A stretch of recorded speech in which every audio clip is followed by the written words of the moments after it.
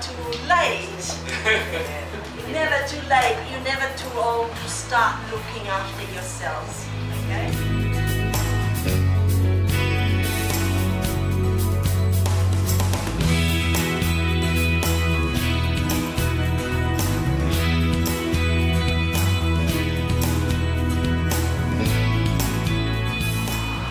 It's all about putting less sugar and less salt in our food and increasing the level of movement and the exercise in our life. Today it's all about sugar and salt.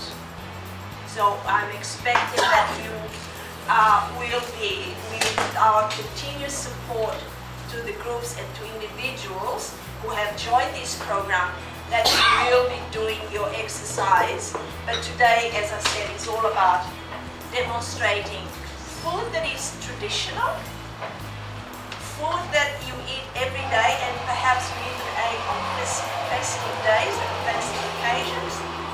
And how can you, despite the fact that you're going to put less sugar in your dessert and less salt in your cooking, that it will still be yummy to eat?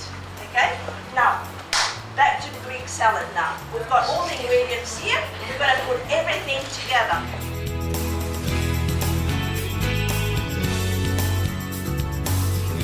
Definitely, yeah. If you look at this is beautiful, this is colorful, and all the colors tell something about the nutrients we have. So if you look at the tomato, it's very high in vitamin C, very important, especially if you're having a meal that has iron.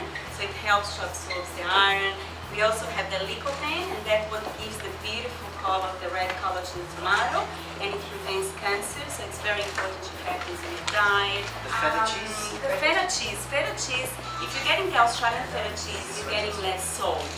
So that's something that we should aim for. We're talking about salt and sugar, and salt is very, very dangerous for high blood pressure. So if you have high blood pressure, it's very important to decrease salt in your diet. So usually we should not get more than 2,300 milligrams of sodium a day.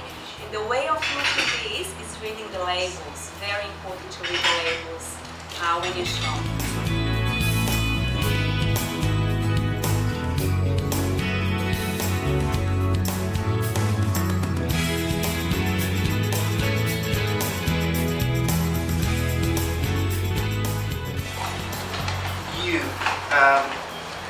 Cook the cod in boiling water, not for long, maybe maximum 20 minutes, because otherwise it will be too cooked and it won't come out like this. The pieces won't come out like this. It's a bit tiny.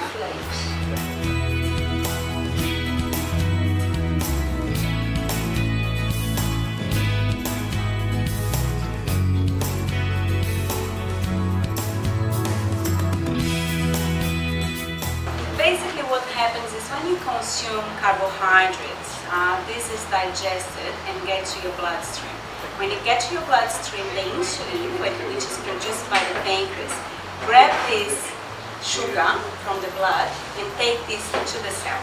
So if you're getting something that is very low GI, it means it's going to be released to the bloodstream very slowly, and it's going to give the time for the insulin to work properly.